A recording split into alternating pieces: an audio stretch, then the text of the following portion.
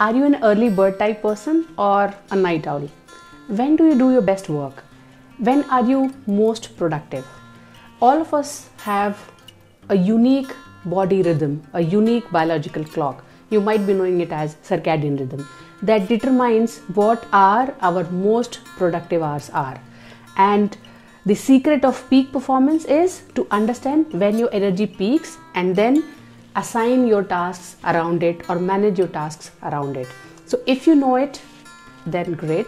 If in case you don't, then you might want to track your energy every hour to understand when does your energy drops and when does your energy peaks.